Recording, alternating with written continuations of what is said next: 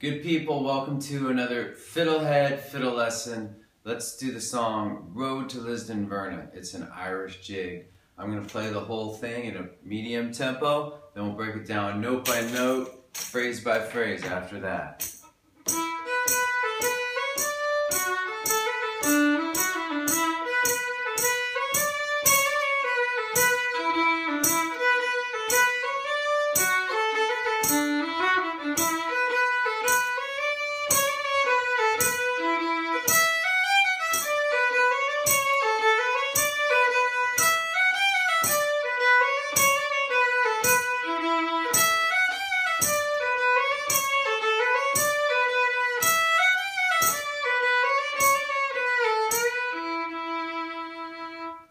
Alright, so first thing you can do for this and for any tune is to learn the scale that it uses and warm up with that a little bit. So for this tune it would be D major, alright, it would be the kind of the parent scale. But without getting into too much theory, this song actually uses a minor mode of that. And basically you play the same scale, but it would be E Dorian if you start on D1. 1, 2, 3. And just go up to open E. Alright? So, anyhow, doing that scale, the D major and or the E Dorian will warm you up nicely. You kind of start to hear the notes better, and your fingers will kind of be feeling the notes better already at that point. So let's just get started. I'm going to play for you the entire first quarter of the A part to Road to Lisdoonverna.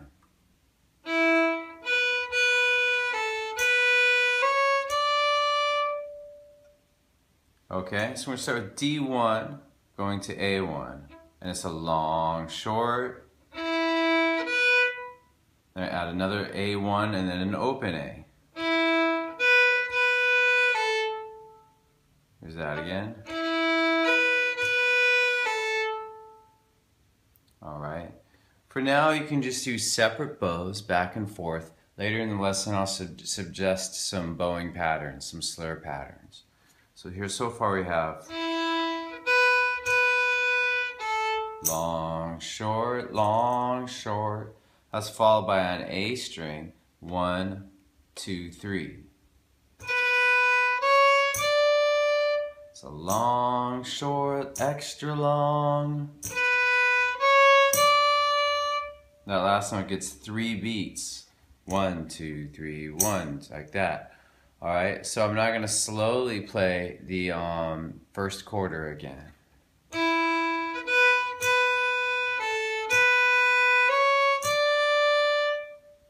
Alright, let's move on to the second quarter of the A part.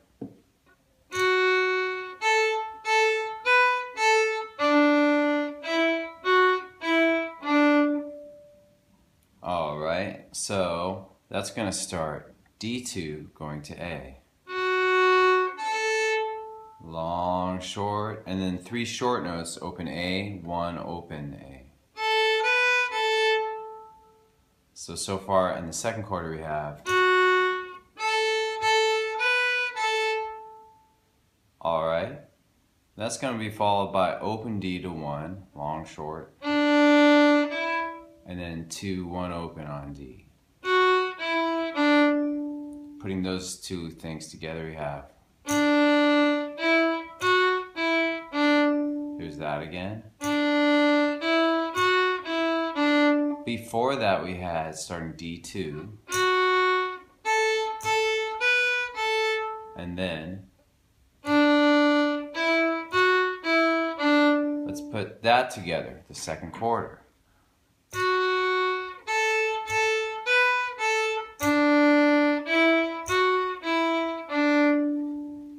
Good. Alright, alright. Let's move on to the third quarter. Guess what? It's the same as the first quarter.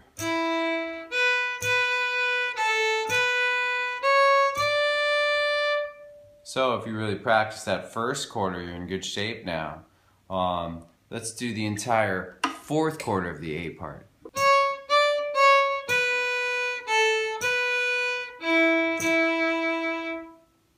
Okay, so that starts A2, and we're gonna go 2, 3, 2,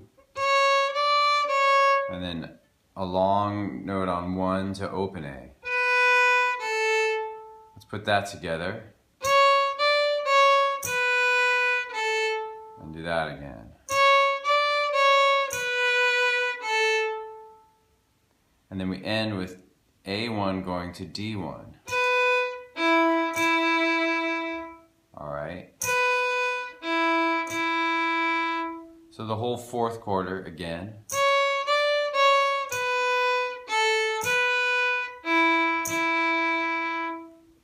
I'm now going to play the entire A part very slowly. If any of the individual parts you're unsure of, you may want to pause at this point and review them. Go back and review them.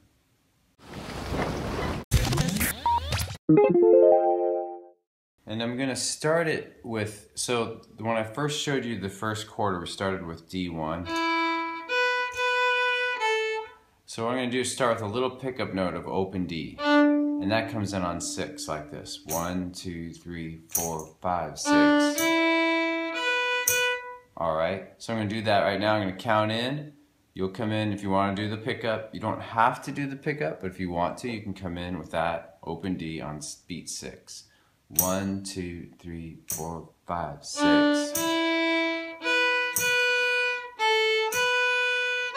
1, 2, 3.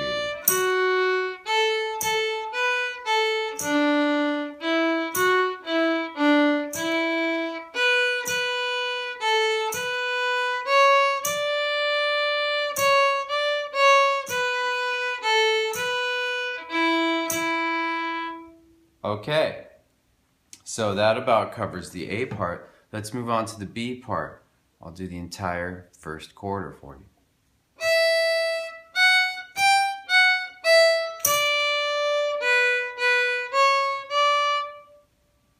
Okay, it's going to start a long note on E to 1 on E.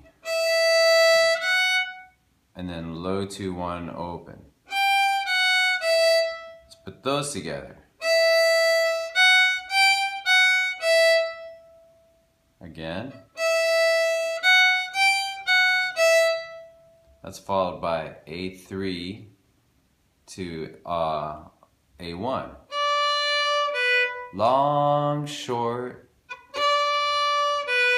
and then we're going to do 1, 2, 3 on A. So this next piece, or the next bar, again. Before that we had, then we have. Now let's go back and play the entire first quarter of the B part again.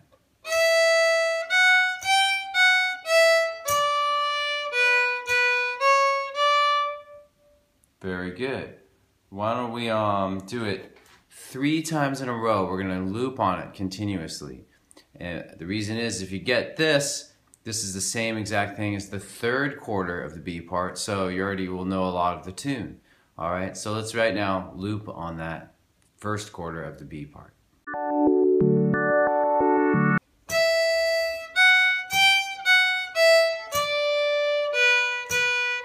Again.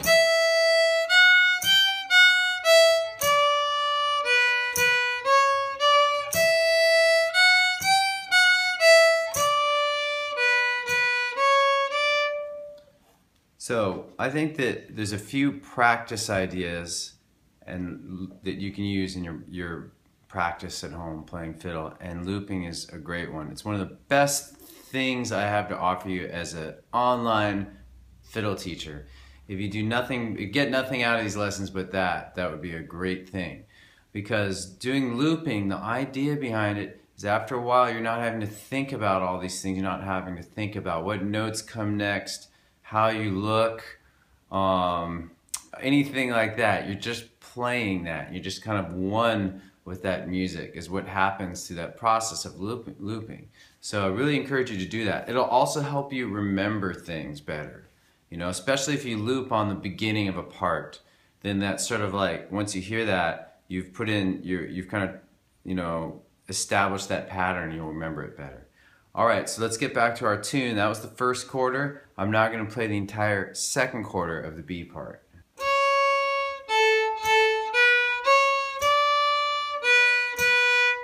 Starting A2 to open A, long, short.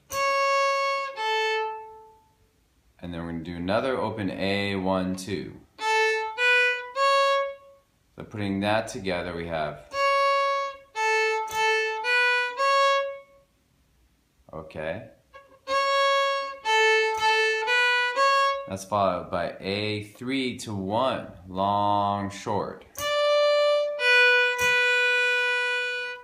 All right, and then an extra long note on that last one. 1, 2, 3. Okay, so once again, I'll play the entire second quarter. Actually, let's break it down again. It starts with, and then we do, let's do the entire second quarter again.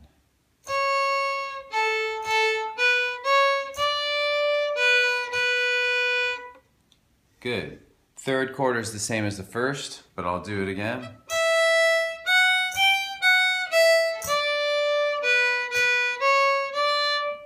So since you looped on that with me earlier, you probably are a master of that part by now. And then the fourth quarter of the B part is the same as the fourth quarter of the A part.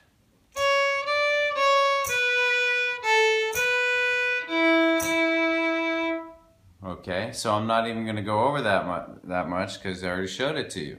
Let's now do the entire B part very slowly. Count you in 6. 1, 2, 3, 4, 5, 6.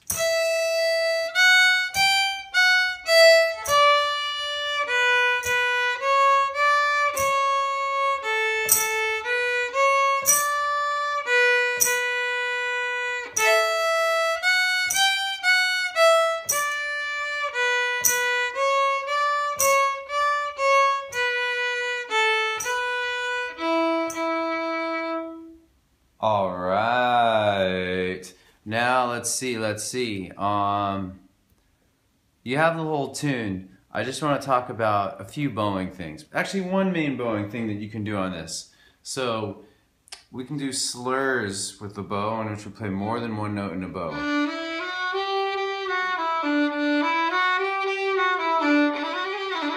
You can do like thousands of notes in one bow, depending on how fast you can move your fingers.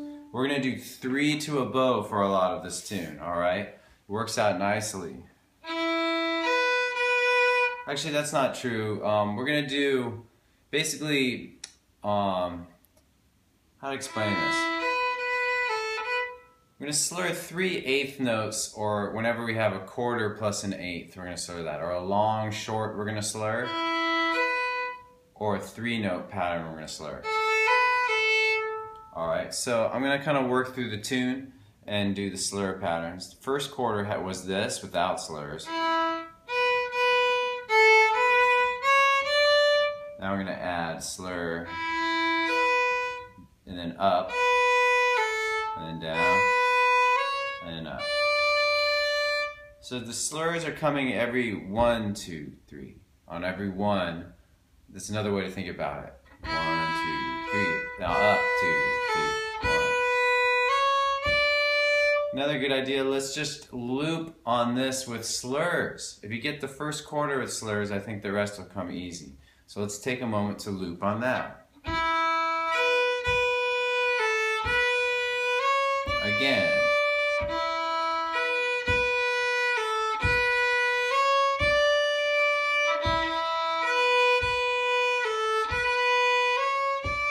Again, after you do that a while, you won't have to think as much about it, you'll just be able to do it.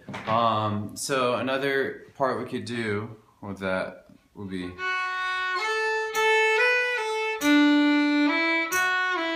you'll see how that slur pattern of always like 1, 2, 3, 1, 2, 3, 1 is holding throughout.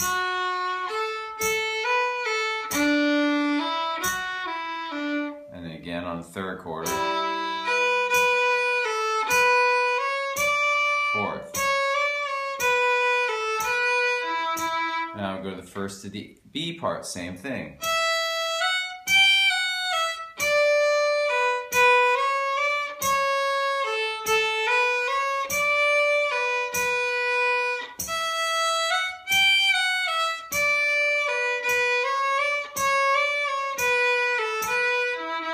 So you could do the slur 3 pattern throughout the entire tune, simply put.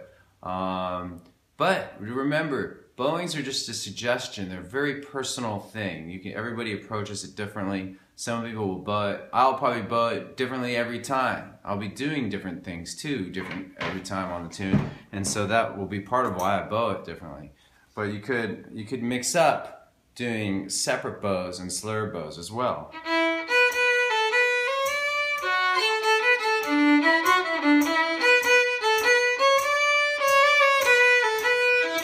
You know, just according to how you feel. The bowing changes the texture. So slurs make things a little bit more smooth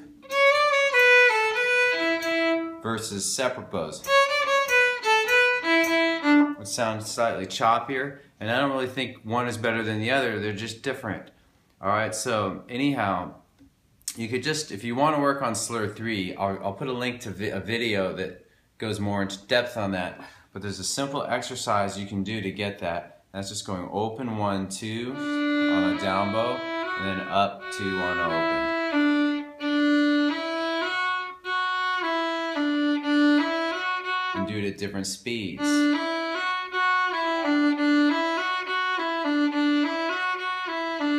Alright, and that will unlock the slur 3 pattern. Okay, well, I'm glad you made it to the end of another Fiddlehead fiddle lesson. This is a fun tune. It's not as hard as some of the other ones, so be a good one to do. You can play it with, you know, in a set with O'Keefe slide or some other jig. And I hope you have lots of fun with it. Okay, see you next time.